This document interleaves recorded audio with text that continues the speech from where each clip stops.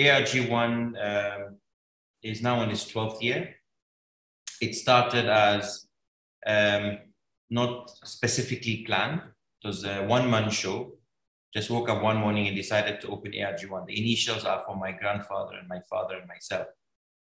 ARG, we started it with $3,000 as startup capital on a plastic chair and a plastic table in a borrowed warehouse, not even a rented warehouse. We were blessed with the first job with a very successful businessman to install an elevator.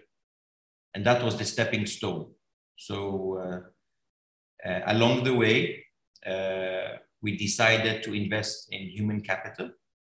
The same way I could create ARG1, we need more of me to grow ARG. Today we are 250 staff. Today we turn over close to 10 million, 12 million US. Our offices have grown and the principle is still the same. We only invest in people.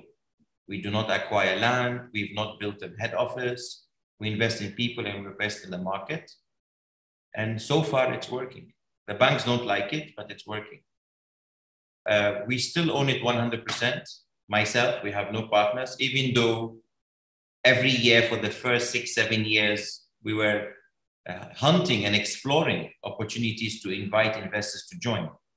Unfortunately, in the environment we live in Ghana, we are not an appetizing entity for the larger companies. So how did we grow it? We basically kept the little profit we were making in the business. I did not take out any dividend. I did not have any savings account. We did not siphon any funds to an overseas country, like a lot of foreigners that come in. When they make $1, they take it back. Ghana is home. So everything stayed in the company. And that is how we grew an internal cash flow.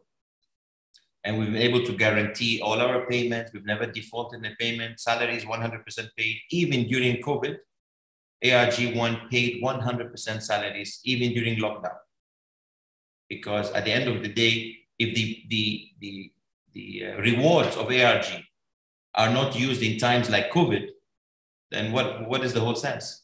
We'd be interested in exploring what we refer to as strategic investors. We're not looking for cash injection, no. We're looking to partner experience. We're looking to partner knowledge, exposure to other markets, learn more, not specifically financing, no. Maybe an engineering entity, maybe an entity that can provide ARG with financial instruments. You know, we open all our letter of credits from Ghana. All our financial bonds are from Ghana, and the fees the banks charge are very high. They average 2 to 3%. Whereas in Europe, to open a letter of credit, you're looking at 0.2%. So just having a strategic partner to offer financial documents, we immediately save 2 to 2.5% per document. And if you are turning over 5-6 million euros times 2 to 3%, so that's the sort of the partner we're looking for to grow further.